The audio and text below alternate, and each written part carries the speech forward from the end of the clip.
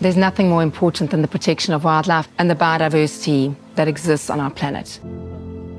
If we lose these species, we lose our home. Technology is going to play a critical role in our success in bringing back and protecting wild areas and biodiversity. Conservation is the opportunity and responsibility of us all.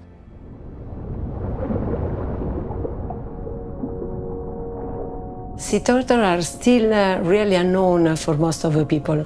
Science started to study them less than 70 years ago. They remain a big mystery to discover. People don't know really how much turtles are in risk. Of the 7 species, 6 are considered in great risk of extinction. We were the first group to take care of these animals in Italy. Now, after 20 years, there are more than 30 rescue centers to protect and study turtles. The rhino poaching crisis is a global catastrophe. At the start of the 20th century, there were over 500,000 rhino in the wild, and today we have less than 30,000. Kariaka Game Reserve was 21 different farms, rewilded to create this expansive 11,500 hectare protected wilderness. The 2nd of March 2012 was a real life-changing moment on this reserve. 3 poachers came onto the reserve and attacked 3 rhino. 1 rhino died on the night, and then sadly 24 days later the bull passed away, and Thandi, the cow, she survived.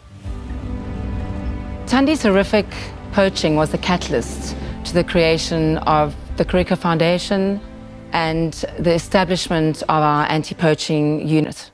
Station on K10, come in, station. The Hikvision cameras are the eyes and the ears of the reserve, and they enable us to survey, to monitor and protect in a way that we as humans simply can't do.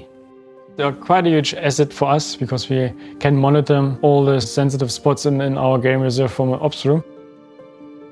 In our rescue centers in Lampedusa, there are 16 cameras.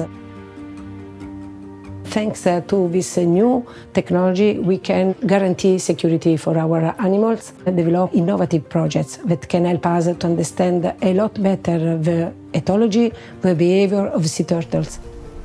Hikvision play a really important role in other projects globally.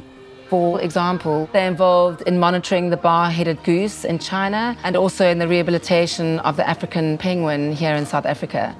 What's really exciting is that technology is evolving quickly. When I think about the role that technology and camera technology is going to play in the future, it makes me so much more confident. What has made Thandi's story so powerful is that she showed such incredible courage and will to survive, and has gone on to gift us with 4 calves. She shows you that with the right care, with the right circumstances, with the right protection, we can bring this rhino species back.